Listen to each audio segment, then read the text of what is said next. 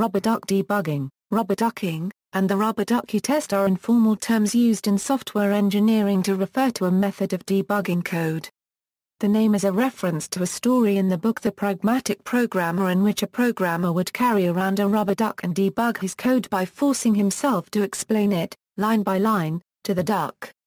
Many programmers have had the experience of explaining a programming problem to someone else, possibly even to someone who knows nothing about programming, and then hitting upon the solution in the process of explaining the problem. In describing what the code is supposed to do and observing what it actually does, any incongruity between these two becomes apparent. By using an inanimate object, such as a rubber duck, the programmer can try to accomplish this without having to involve another person. This concept is also known as talk to the bear, dating from Kernighan's 1999 book The Practice of Programming.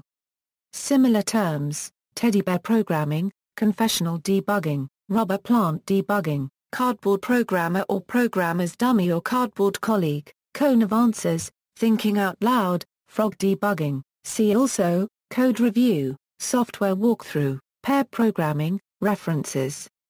External links, description of the method, canned lug, fr nala. Rubber duck debugging, a site honoring the method. Rubber duck problem solving, a coding horror blog.